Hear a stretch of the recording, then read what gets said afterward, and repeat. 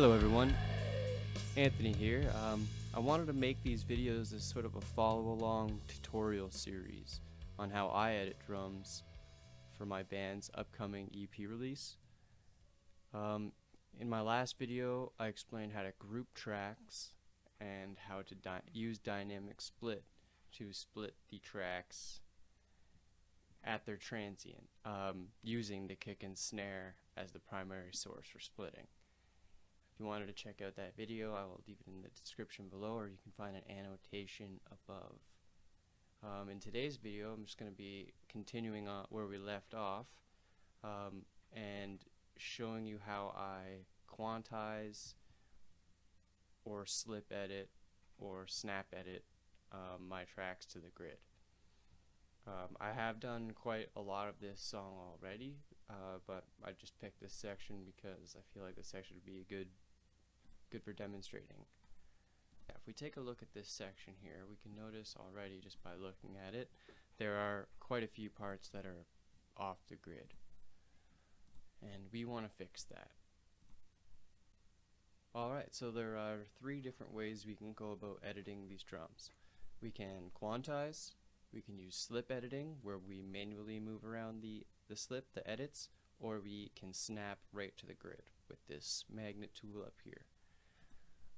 To demonstrate first, I'm just going to show you how I use the snap. So I'm just going to make sure the magnet is enabled, snapping, and as I drag, you can see it just snaps right to the grid. I'm going to grab this, and because our tracks are grouped, I just grab it and it slides all of them to the left like so. Right, so like so, like so,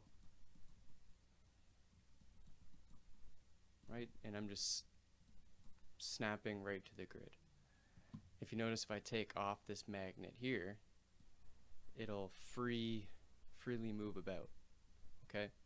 And if I was to spend each and every time just kind of zooming in and dragging this onto the grid, we would be here forever. So for most of them, we're just going to snap to the grid like so. But for this section here, it would actually be probably more beneficial if we quantize the entire section, because we see it's pretty uniform across the board until we get to here where it kind of doubles in time. So we're going to go right into this last tom fill here.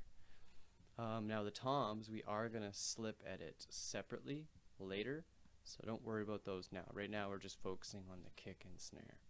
So now that I have that section highlighted, all the tracks, I'm going to right click, I'm going to go to item processing and quantize item positions to the grid. I'm going to use 8th notes. I'm going to make sure remove grouped items is selected, and I'm going to make sure these two are checked. Extend starts of items to overlap with earlier items by 5 milliseconds. I think the default setting is 30. 30 I think is a little bit too long for crossfade, but you know, we have to fix our crossfades later on in the editing process anyways, but for now I'm just going to keep it at 5 milliseconds. And then we press process. We press process and we see everything has lined up onto the grid nicely. Now you'll notice, for instance here, we have an overlap from quantizing, and that's sometimes why I don't like quantizing as much, just because it creates these problems that you have to fix later. So you can just take off the magnet tool and slip this back, and you can slip this edit back over that crossfade. Done. And I'm not going to show you how I go through this all. I'll clean this up later on my own time, but just wanted to show you how I would quantize this whole section. Saves a little bit of time, but then again you have to go back and just check to make sure those crossfades aren't, you know, cutting off the transient too early. So for the next section, we're going to go back to slip editing, or sorry, snap editing. So you see here, this is a flam.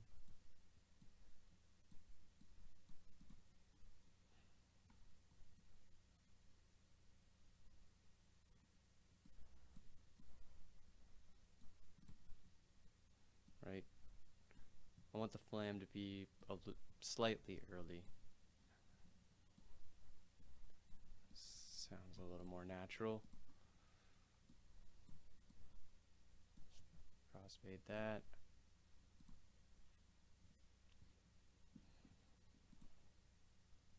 And we can check our flam with the 30-second note grid setting as well. Usually like to try to make it around a 30-second note if you're going to quantize the flam.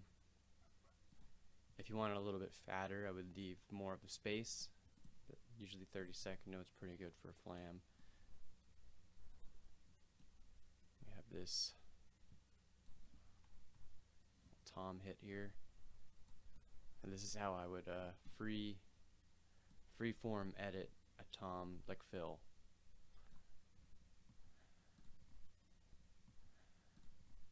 You're going to press S to split. Just drag this back, drag it onto the grid, and crossfade. And then this one's lined up. You want to try to get these to be as smooth as possible.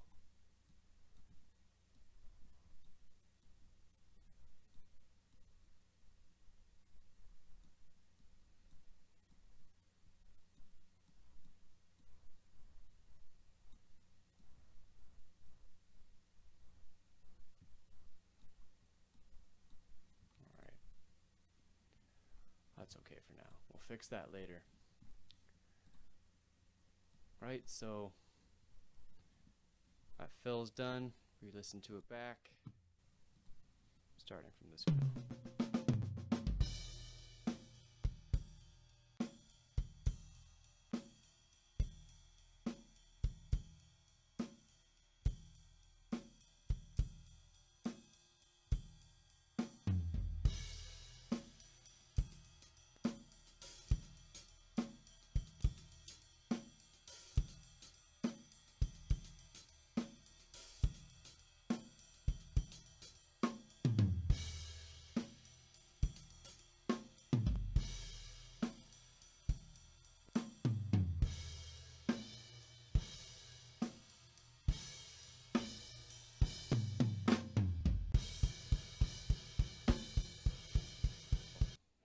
Section. But I think that sort of demonstrates basically how to quantize to the grid, how to slip edit, and snap to the grid. I hope you guys will find this informative and learn something from today. If you guys do find anything that I am doing wrong or anything that you could add, please put it in the comments.